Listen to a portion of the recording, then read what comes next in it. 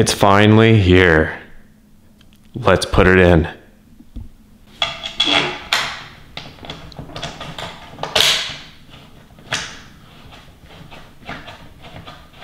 Super important. Make sure that ground strap is still wrapped around and is being pinched right here, so that way we know the ECU is grounded. And the third bolt right here. I'm gonna go quickly grab my 8mm and just tighten these down. Remember, they're just ribbon clips. They are nothing like any torque spec. Just tighten them down nice and tight. When you go to put these clips on, make sure the gray one goes on to gray. Sink it in as deep as you can get it, and that clip is all the way up, and then make sure you put a little bit of pressure as you slide it down, and it'll lock right in. Same for this side. We'll line up the brown connector right down and locks in. Make sure it locks in.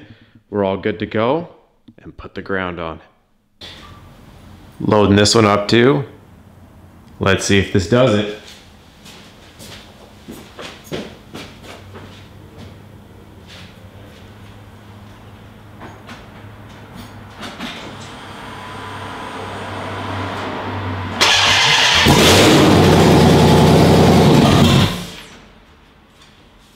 Oh yeah.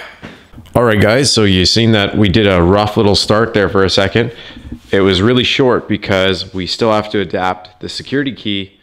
Now, the biggest thing is you need to go to a Dodge dealer if they'll give it to you, or another place, and you have to acquire your VIN key so that way you can adapt this through the Alfa software. We're going to show you a little bit how to use the Alfa software, but the hardest part you're going to find is getting that key. Once you have your key, it's really not too bad to adapt the ECU.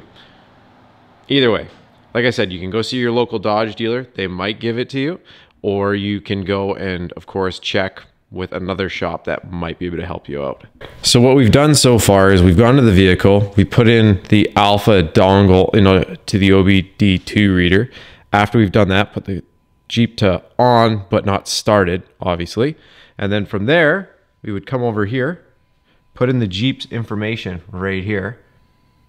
And then from there, press connect. As you can see, it'll connect and it'll say status connected, or down there. Perfect. And then of course you would go through here, transfer secret key from to PCM. Yep, to the PCM. And then now I'm not going to show you this, but this is where you would put that key that you received. So this time we're going to connect to the engine module. You're going to click on there. You're going to hit connect again.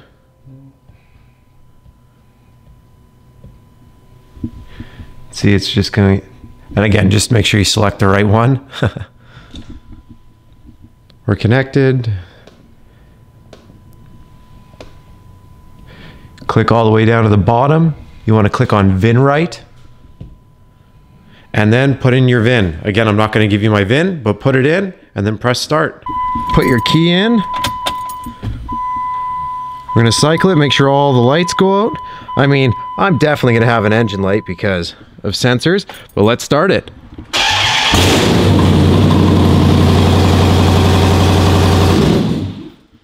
Yep, it starts.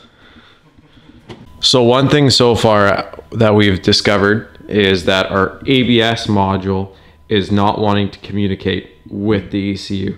Now I'll reach out to the Jeep Speed Shop guys and see what they have done, or if they're just running without ABS. If that's what it is, that's what it is. There are some people that have done other engine swaps and that does happen. A big thanks to Chris behind me. Chris went above and beyond and helped me over at Dodge.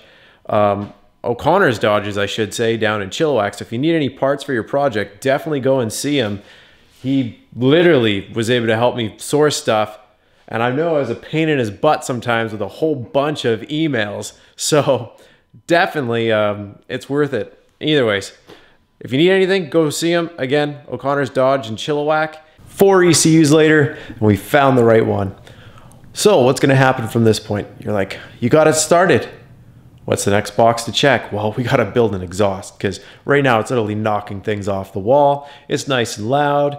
You don't really hear it on the video probably, but it's loud. You feel it in your soul. Anyways, so what's going to end up happening? It goes off to the exhaust shop. My buddy Daniel is going to be welding up something really, really special for you guys. Maybe I will show you. I'm going to show you in 1 second. I got some of the pieces. We are building a custom exhaust for this, but no cats. We are going to have a resonator and a muffler though. I'll show you those in a second. Daniel is going to have it for a little while. You're not going to have a video next week. It's just the way it goes. I told him to take his time. I don't want him to feel rushed. I want him to be able to, okay, get this piece. I want to keep it nice and tucked up, but we don't, of course, want any exhaust rattle. I think that's fair, right? Anyways, thanks again for following me along on this journey up until this point. I'm going to end this video by showing you a couple of the parts that are going in. Other than that, thanks again for watching. Press like if it helped you out, and of course, subscribe for more. Well, there's your quick shot. As you can see, we have a Borla resonator up here, and we have a Borla exhaust down here.